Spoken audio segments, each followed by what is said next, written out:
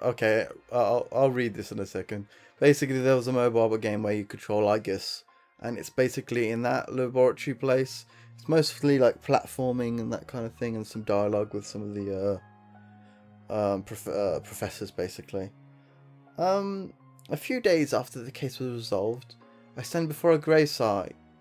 The marker is still new and clean. We finally met. I'm sorry it took me so long to come. Some of my memories are those from another machine like me, Unit 024. She and I were in the same production generation. Some of those memories are of a girl. Mitsuru-san and her people aided me in finding that girl and finding out who she is. The first words in her records after her name, deceased. Mitsuru-san was apologetic when she told me about this, but I wasn't surprised. The girl in my memory had been in a hospital room. That's why, in my heart, I was kind of expecting things to turn out this way. You know, there's a bunch of stuff I wanted to say, and I don't know where to start now. But thanks so much for giving me life. No words come back to me from the gravestone. I didn't make it in time. I have a younger sister, and I've got companions and friends too. Because you wished for it, I have a happy life now. But there's nothing I can do to repay you. Mommy, there's someone here. As I was standing still, a boy approaches me and looks up with me with curiosity. A woman, apparently his mother, follows him and bows to me. She's holding a bouquet of flowers. It seems his family has come to visit this girl's grave. Oh, I'm sorry. Are you, this girl's family? Oh no, it's just my boy has the same illness as the girl who's here. I look at the boy. He does seem thin, but he otherwise doesn't appear to be in poor health. The girl here agreed to submit to a great many examinations when she was young. Because of that, the doctors learned a great deal about her disease. And it's thanks to her sacrifice that my little boy is still alive today. He can even go to school.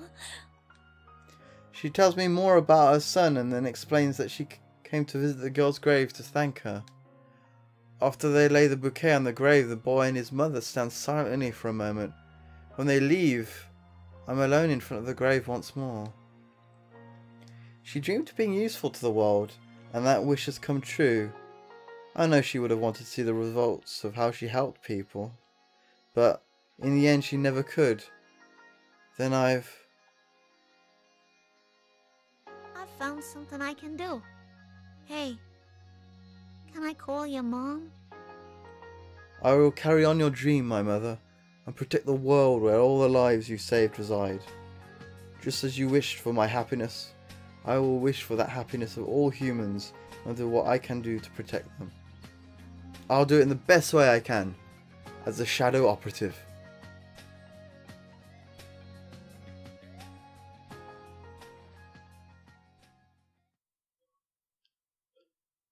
That was really nice. There's not too much I can say more than that, unfortunately. Miss Yamagishi, this is a spectacular feat. We've never had a second-year student receive the award for best paper at this school. Thank you. Received an urgent summons from my lab at a college and found my professor there, openly praising me. You're already getting recruitment calls from labs and corporations, but I'd recommend that you devote yourself to studying abroad. Abroad, you say? I just happen to be friends with a professor who's searching for an assistant. If you wish, I can write you a letter of recommendation at once. I hesitate a bit on how to respond to my professor's cheerful words. Ever since I entered the engineering department, things have become awkward with my parents. Though they still look pained when the subject of my not entering medical school comes up. Perhaps they'll be impressed with me if I tell them that I'm going to study abroad at a famous college overseas. But even if I were to leave Japan, if something were to happen to Mitsuru-san and the others, I show no hesitation in coming back here. Even if it wasn't for a case involving shadows, for example, if I was told that they didn't have anyone they trusted to perform Argus and Labrys maintenance, I'd still feel the same. I have no intention of actually joining the Shadow Operatives, but I want to help them out as much as I can until the organization's foundation becomes more secure. I'm not afraid of moving away from them, but considering what Mitsuru-san is trying to accomplish, there are a lot of things that I can't help with if I'm too far, and... How about it, Miss Yamagishi? I'm sorry, but I'll have to decline for now. If the time comes when I feel a need to study abroad, I'd like to ask for your assistance then. Yes, that's what I thought. Then I'll contact them at once and... wait, you decline? Oh yeah! Control your fate! Oh no! Classes are about to start. Please excuse me. Thank you for telling me about this. Miss Yamagishi, wait! Hey! I'm not staying here because I'm needed. I'm staying because I choose to do so. That's more important than taking a course that someone else has prepared for me. I can study wherever I want, after all. I join the flow of students moving from class to class and hurry to my next class.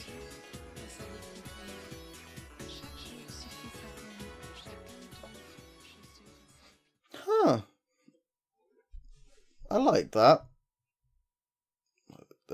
Ken? Because he's a football player, so the early summer weather in Gekohan Schoolyard is refreshing after school. We're absorbed in chasing the ball like always.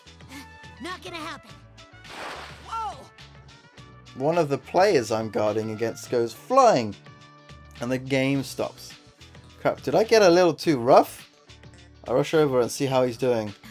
Sorry, are you okay? I'm fine. It wasn't a foul. That was a great tackle, Ken. You've been on fire lately. Oh, luckily he doesn't seem hurt.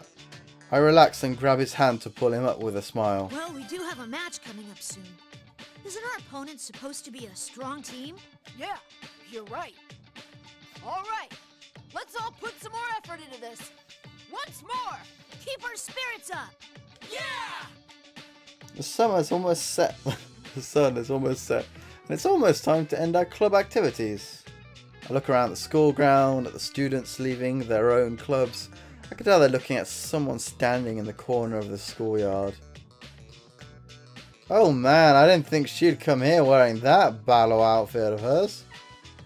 I guess I should have given more thought about where I suggested that we meet up. I regret choosing this place a little, but she'd stand out anyway. I guess it can't be helped. I'm the one who called Mitsuru-san here. This is the first time I've seen her in person since that case ended. I'm well aware of how busy Mitsuru-san is, but I implored her to come here today. I'm starting to feel a little unusually nervous, but I make up my mind and take a few deep breaths before approaching her. Hey! Who's that beautiful lady? Don't tell me she's Ken-kun's girlfriend! What? No way. I'm so shocked. Doesn't she seem a little serious, though? Mitsuru-san, thank you for coming all this way when you're so busy. Don't worry about it. I am currently on a mission though, so I don't have a lot of time. I would like to speak with you for longer someday. Oh, it's alright. This won't take long. I called you here so I could give you this today. This? I hand her a small silver badge. It's the official identification given to members of the Shadow Operatives. When she sees it, Mitsuru-san briefly looks surprised. She looks from the badge to my face, then swallows whatever she was about to say. I'd like you to take it back for now. I don't need it. I promise I'll come get it again one day. Very well. I will keep this for you. That's right, I don't need it right now. Mitsuru-san accepts it with another word, but I bet she respects my decision. Mitsuru-san's always thinking about us. I'm sure that all my actions speak louder than anything I could have said to her, and she understands perfectly. This is how it should be. Thank you, Mitsuru-san. Hey, Ken, let's get going. A voice suddenly calls out to me from the school gate and breaks the silence between us. I look in that direction and see the rest of the soccer club who have finished changing and are waiting there for me. It should be obvious that I'm in the middle of a serious conversation here, but that doesn't stop them. Well, I guess it can't be helped then. They want me to hurry up. We just finished practice and we're all hungry kids. It's only natural that their stomachs are growling. I mean, mine is too. Okay, race to the wild duck. Last one there, to go. I hope you stay well until I see you again, Mitsuru-san. In any case, since the burdens of my shoulders have been lifted, I quickly bow to Mitsuru-san before rushing off with my soccer club friends. We still have the after practice wild dash to do. It's a famous tradition of the Gekkoukan Junior High School Club. Then again, we start this tradition on our own. We consider it one last part of our practice, so I can't allow myself to lose here either. Huh, he left. But wow, don't you think Ken-kun's changed a bit lately? Really? Like how? For reals. He used to be all, I don't know, cold. But lately he's been in high spirits. It's like he learned how to be normal, right? You're right. He does seem to act more naturally than before. I like it. Oh my god, those fangirls. 3 years ago, we forged a bond through our long and severe battles. That bond is still very important to me. But if I let myself get too caught up in the bond, I'll end up missing out on things in my own life. I think I was able to change because I realised that I sense that my bond with the others has remained unchanged, but more than that, I sense that I've grown in myself as well, even if only a little. What's best for me right now is to spend my days doing what I can without rushing through life. What happened to me now will surely affect my future. That's what I've come to realise. And acting like that will be my own way of fulfilling the duty that's left to me. Oh, Koromaru-san! Koromaru-san appears from a side street and magnificently runs past us. Koromaru has been showing up like this from time to time and racing us to the burger place. I remember thinking this during the recent battles, but even though Koromaru-san's quite old, he sure doesn't seem that way.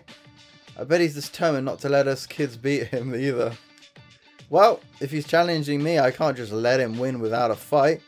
I pick up the pace and chase after the white furry shape ahead of me.